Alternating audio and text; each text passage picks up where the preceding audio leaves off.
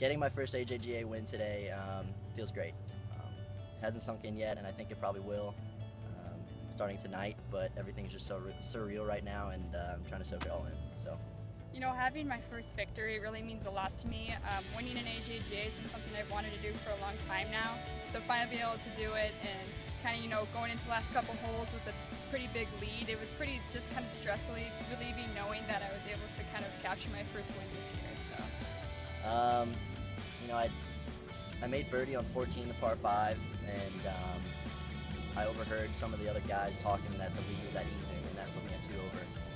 So I knew if I made a run there, I'd be right in it, right in the hunt, and fortunately I birdied the next 3 holes as well, so it put me right in it, and I'm just glad to be in the position I'm in there. I'd say my putting was a pretty big deal.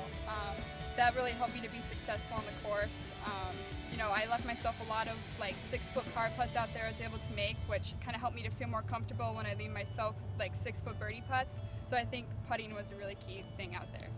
I'm going to celebrate by probably going to the Jeep dealer, probably today or tomorrow, because my mom promised me that if I won, she'd buy me a Jeep. So that's something to look forward to, but as of now, I'm just going to go talk to my buddy Crimson.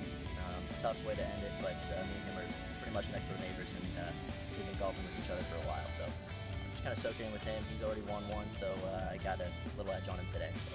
About that again? Yeah, just getting the bag. These bags are really cool, so I think it's really exciting now that I can have one and just kind of be like, look, now I'm an AJGA champion too, and I get to join all the really big names of a lot of great players who have won these events.